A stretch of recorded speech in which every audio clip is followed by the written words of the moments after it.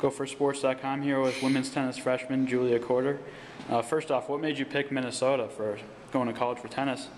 I actually picked to come here after my official visit because I really like the girls on the team and I really like Ty. You're off to a 5-1 start. It's your best start since 2007, 2008.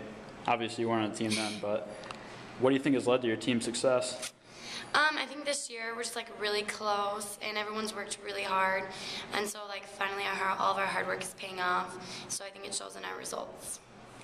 Last weekend you lost the doubles point in both matches, but you came back to win against two pretty high-ranked teams. How was your team able to pull that off? I think for us, like, after we lost the doubles point, we were just like really amped to go out and play singles, and usually we do better in singles anyways. And we said we're going to work on our doubles this week, so hopefully this weekend we can get the doubles point.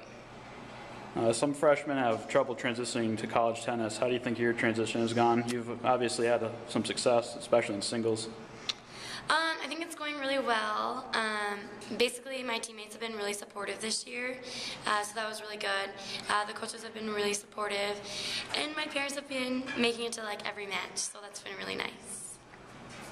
New semester is just about like 5 weeks in. What's your favorite class so far? My favorite class would have to be my leadership class. I really like it, and I've met some like really cool people.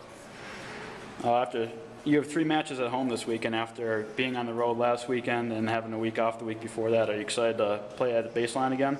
I am excited, yeah. Baseline has been like the best indoor courts. They have like the best lighting and stuff.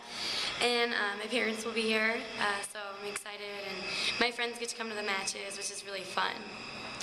The team started a new pre-match tradition this year. Can you talk about that and who did it last weekend?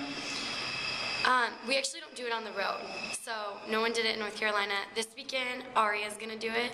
She's been kind of nervous, and then I'll do it in like a couple of weeks, I think.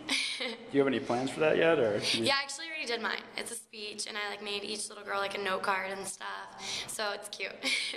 Okay, thank you.